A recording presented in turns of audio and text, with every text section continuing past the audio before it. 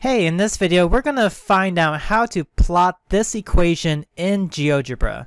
So the first thing that we need to do is that this equation is in what's called standard form.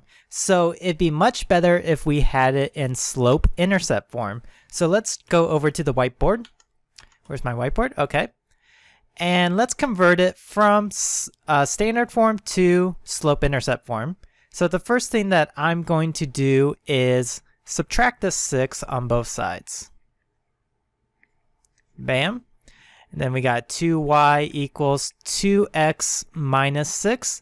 And then the final thing I need to do to get y by itself is divide by 2.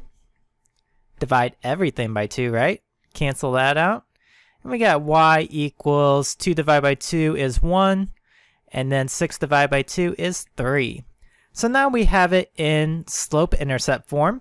And we see that our y-intercept is here. Let me get a little highlighter action going here. Oh yeah, that's nice.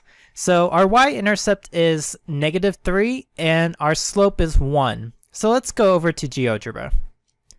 So we have no y-axis, so hit this reset construction button. And then I'm going to pick the line tool and then start at our y-intercept, which is -3.